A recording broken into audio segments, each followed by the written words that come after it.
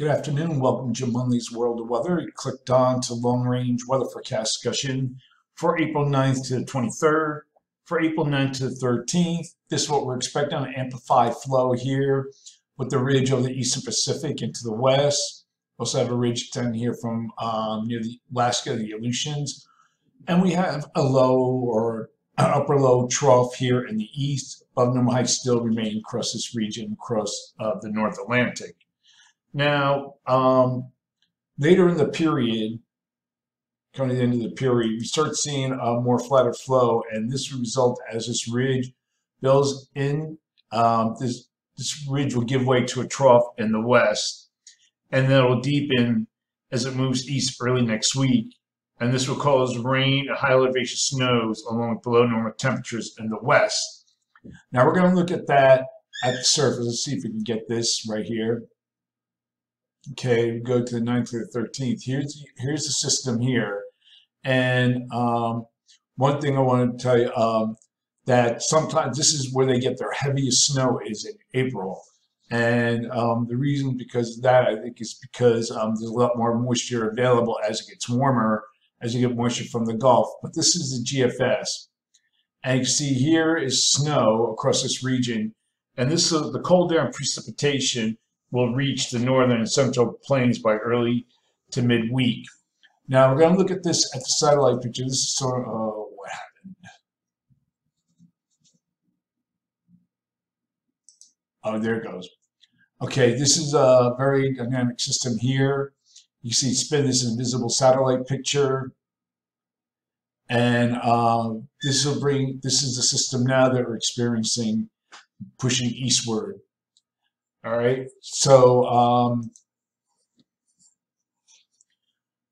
the cold air will move into the plains early to midweek. So here we go here, look at the system. And you can see this is our cold air here. I shouldn't have shown that map yet, I was ahead of myself. Cold air here, this will allow colder air to pour into the west. And ahead of the trough, and associated frontal boundary will interact with deep moisture from the Gulf of Mexico, and this will lead to moderate to heavy rain across portions of the eastern plains of Mississippi Valley next week.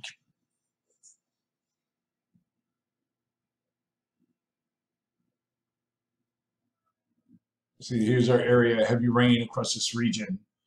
And the east will experience cool temperatures with showers over the weekend, and then followed by warmer temperatures next week as the ridge moves eastward into the eastern states. Now, what I want to show here, I got a little ahead of myself. This is a system that we're experiencing now. This is a very deep system, very dynamic system, and here's our frontal boundary causing a lot of rain and thunderstorms, possible severe weather. And this system is forecast to push eastward, causing the low to develop here off the coast and bring more heavy rainfall into the east and northeast. Okay, we're going to look now at the period for April 14th to the 18th. And here, this is what the pattern is forecast to look like. We still have our ridge here of the East Pacific, trough in the west, ridge in the east. So I have our positive height anomalies here, but not as strong as they have been. So for this forecast period, I'm calling for below normal temperatures here, and I'm calling for anomalies of 8 degrees or more would be possible. And again, the highest anomalies, or the greater anomalies, like to say, will be across this area here. Above normal temperatures are forecast for this region with anomalies of 2 to 6 degrees above normal. For precipitation, no change from yesterday or the last few days. Still expecting above normal precipitation for most of the west. And the probability of occurrence is near 40%. Below normal precipitation forecast here, and probability of occurrence remains near 40%. Looking ahead to the period for April 19th to the 23rd. See very little overall change in the pattern. Still have a ridge, trough, above normal heights or zonal flow here in the east. Here's the European ensembles, even shows a better ridge here in the west, ridge in the east. Still have strong positive anomalies now to the west of Greenland. So for this forecast period, calling for below normal temperatures for this region, and I'm calling for anomalies of 4 to 8 degrees above normal. Above normal temperatures are forecast for this region here.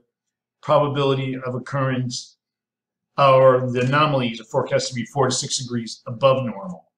And for precipitation, calling for below normal precipitation here. Probability of occurrence remains near 35%. Above normal precipitation forecast for this area, and the probability of occurrence remains near 40%. That's the long range weather forecast discussion for April 9th to 23rd. Thanks for coming to Jim Munley's World of Weather, and have a good day.